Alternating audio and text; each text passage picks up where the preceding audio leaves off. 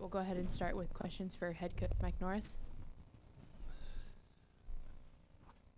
Hey, Coach. I'm wondering if you could, for starters, kind of walk me through your vantage point of both the offsides on Sophia's goals and then also just speak to kind of the gravity she's commanding through 2 games this season offensively and what she's creating for you guys. As far as the offsides, I need to say it again, to be honest. The goal, second half, I don't know where that originated from, but yeah, I'm really curious to see that. And listen, Soph's had a huge impact again. She's been very dynamic in how she played. We saw first 10, 15 minutes, her getting in behind, really threatening the back line. But yeah, it's been another, should have been possibly 3 goals. But yeah, I think just a really good collective performance this week compared to last week, just night and day in terms of how we showed up and what we put out there. And then kind of speaking larger picture, I'm just wondering about your just overall takeaways on the game. When we had Becky in here, she said that you focused a lot on just like team defending as a thing for going into this game, and that was something that she thought the team did a lot better than last week. I'm wondering if you have thoughts on that and just how the team played overall. Okay. I think 2 pieces to that. I think when you concede 5 goals, I'd be naive if I didn't do any defending in terms of to fix that and prep for the next game. Overall thoughts today, I don't think I could have asked for any more in terms of trying to win again. I'm not sure we could have done more without coming away with 1 or 3 points. The effort was there, we never stopped. I think in terms of how we started the game and played through the 90, it was true to who we want to be and who we believe we are.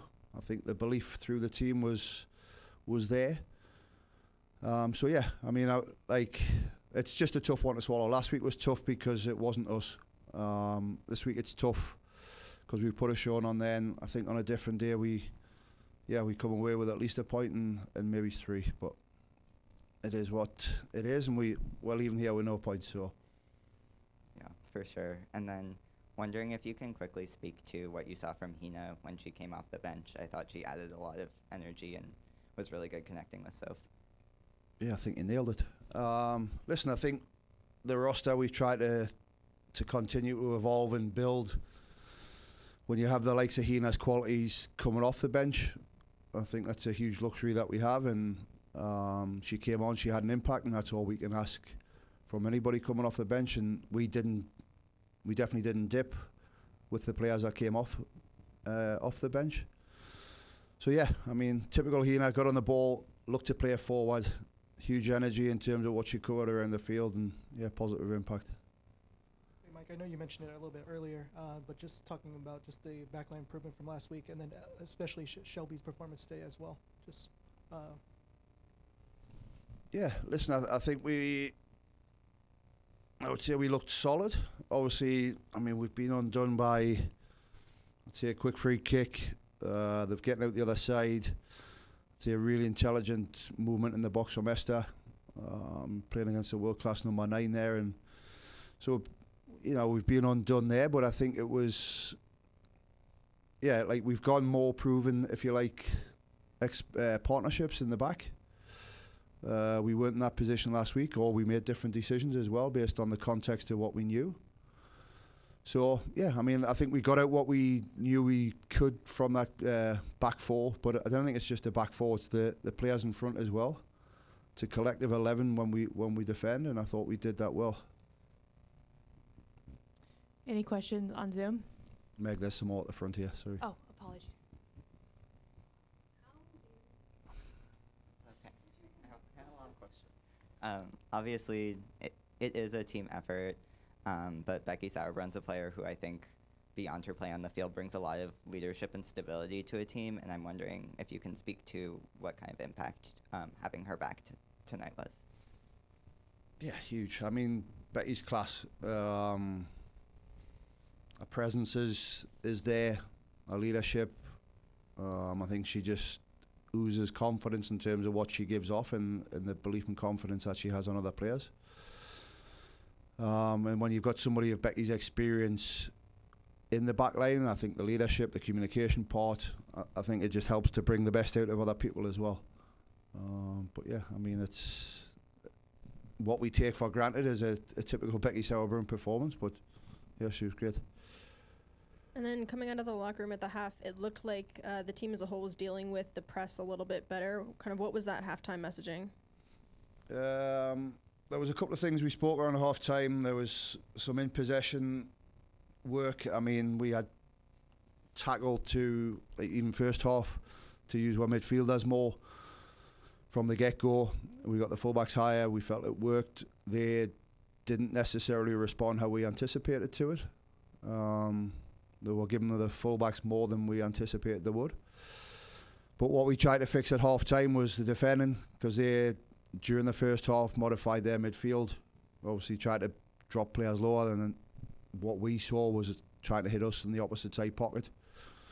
So we made some tweaks defending from the front, and then yeah, we just solidified more around how we got the high width, and then how we utilised our midfield. But we did arguably try and target more the opposite side in the second half than what we did the first half. Anything else in the room? I must be answering good here because you've got follow-up questions. I was just thoughts. I should write them down before I come in. But Marie Mueller looked like she really built into that game and started to look really comfortable in the second half. Can you talk about her performance today? Yeah, I mean, I'm really pleased. I think we've seen that through pre-season, and I think this is where we have context of what we see every day. Yeah, she's been a really positive impact on the roster just as a person, but our abilities on the field since day one when she stepped in here. So it doesn't surprise us that she's put out that performance, to be honest. But I mean, she's got a huge engine. I've said this. Our physicality, our physical capabilities for this league and for how we want to use the fullbacks. So yeah, I mean, she'll be hurting. Like, she's a competitor, and to walk away on a loss, but she should be proud of her performance, and we are as well. Jaden, did you have a question on Zoom? Yes, can you hear me? Yes. Okay. My question was, if you can explain the rationale behind only using 2 subs this game, kind of later in the match. Obviously, Janine's coming off of her ACL, but with the Jessie and Hina sub, I was wondering why those were the only 2 you made. I thought we actually had some good flow and momentum, to be honest. I mean, we've got Weaves, Sink, Soph in the front 3. We modified our shape to try and chase a bit more. We got them narrow. We arguably went like a 3-2-2-5 to chase the game. Yeah, I think Hina brought the legs. I don't think we were stuck for momentum, and just as a staff, we felt we were in a position where that momentum was going to bring our goal. But yeah, my initial thought right now is I wouldn't change what we've done. So yeah, great question though. Anything else? All right, thank you, Mike. Thanks everybody.